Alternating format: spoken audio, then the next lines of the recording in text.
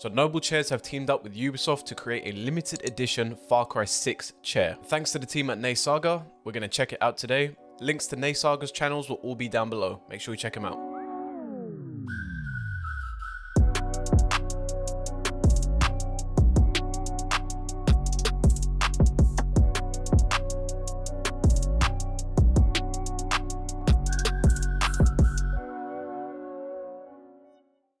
Now that you've seen the chair, let's run through the product page of the chair and I can show you some features and quirks of a Noble chair. So the chair is built up on Noble's already existing hero lineup of chairs. So this means chairs comes with integrated lumbar support, memory foam headrests and other comfort features as standard. Obviously you'll have seen by now that the chair is in a Far Cry theme. I mean, you can't really, not see it. But with a huge Las Guerrillas baseball team logo, which is a embroidered gorilla on the backrest. It's a really nice and striking chair, stitching in black and yellow, so it really stands out from anything that you have in your room. Far Cry 6 logo and text is obviously embroidered into the headrest.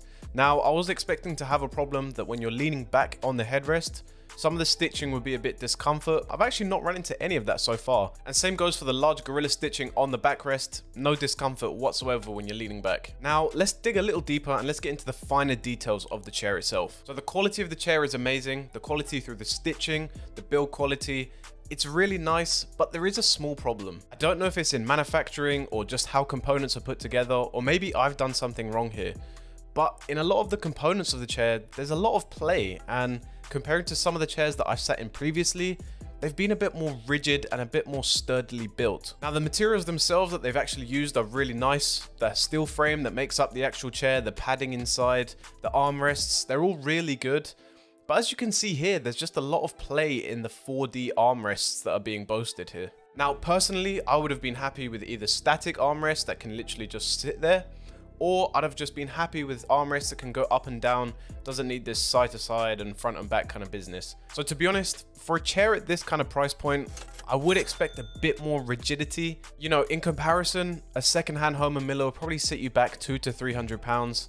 And the build quality on those are second to none. Now the product page also states that the chair is suitable for males and females from 150 centimeters to 200 centimeters, and that translates to 4'9" and 6'5", so quite a big range of people covered here. Now, while it is a suitable chair, it's definitely suitable, there is a slight problem that I've encountered with chairs like these in the past and this current chair. Now, before I tell you this, I will say that obviously I am not gifted in the height department, but when I'm sitting on this chair, and when I mean sitting fully, that means my bum to the beginning of like my knee where it starts. My feet are a good maybe 4 to 5 centimeters off the ground. Let me just pause you there real quick. Do you want to be in with a chance to win one of these chairs for free? Well, all you have to do is make sure you're subscribed to the channel, like this video, and comment down below Far Cry X NNESAGA as shown on screen. The winner will be announced in the comment section in 1 week's time of uploading this video. Continue as you are around. So if we're talking comfort, like straight out the box with this chair, I will be honest, if you're, part of the short club,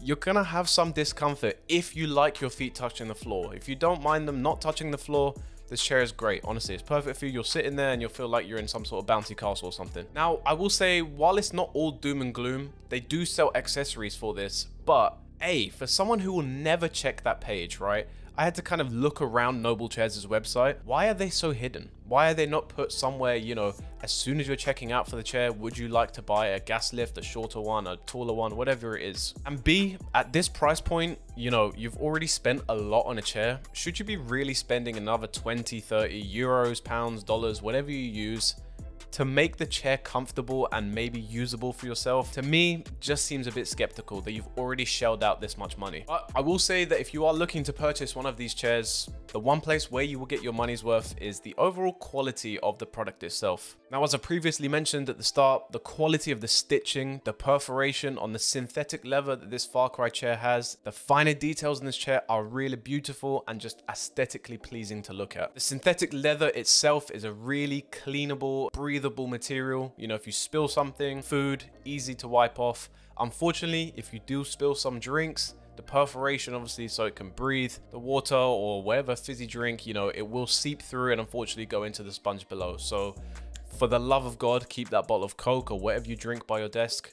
keep it over the desk and not on the damn chair, please. One interesting thing to note though, that if you are a clean freak like myself, the design of the base of the chair is really nice. So normally if I've sat in these kind of gamery office type chairs, they kind of have these pockets by the side. Now because this chair has a flat base design, no dust, your phone can't fall out of your pocket, no crumbs like that. They won't fall down the side, so it's really nice and easy to clean this chair. Simply just grab a cloth and just wipe the whole bottom surface. Overall, I would say this chair is really nice. It's unique for any environment that you're putting it, unless you have like yellow colored walls. If you do, no problems with that, but it won't stand out as much then. But with my gray walls and kind of my blue theme that I have going on here, the yellow chair just kind of pops from the background and it just looks nice. And it's a really, you know, unique centerpiece, shall I say. The stitching and the finer details like the perforation of the leather, the nice metal effect on all the armrests, the noble chair engraving on the lumbar support. It's really nice touches. That's where you're going to get your money's worth. I will say though that if you are going to purchase one,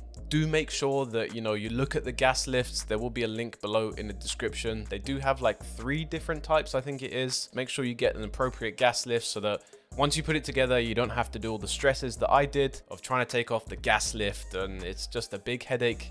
Just make sure you get the correct one. But if you are looking to purchase one of these chairs, honestly, they are really nice and comfortable. I will say so for myself. You will see this featured on my stream a lot. You can also check out my stream. A link will be below in the description. If the video did help you, kind of gave you a bit of an insight or something like that, I would appreciate if you drop a like on the video. Make sure you hit the subscribe button and ring the notification icon so you don't miss the future uploads that we got coming on this channel.